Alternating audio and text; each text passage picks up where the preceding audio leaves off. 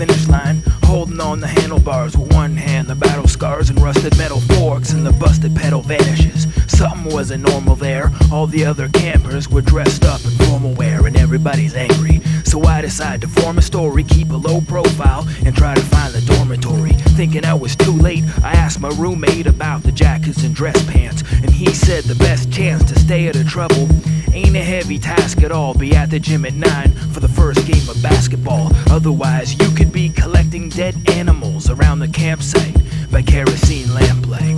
Just like the guys in tuxedos, it's a rip-off, so whatever you do, just be in time for the tip-off. God in heaven, dead animals. There was a horrifying silence. No, I'm not the type to be glorifying violence, but I'm gonna get physical like Olivia Newton, blasting off to oblivion, shooting if I gotta. It's game time, right? And I'm rocking the spot, shot blocking and whatnot, you know.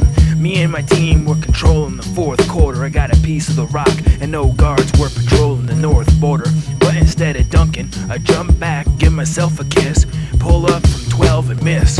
Game over. We put one in the win column, but I'm scratching my head like I got some kind of skin problem. Feeling like a sleazy punk. I could've had the easy dunk. All the players hit the showers, and so did the referee.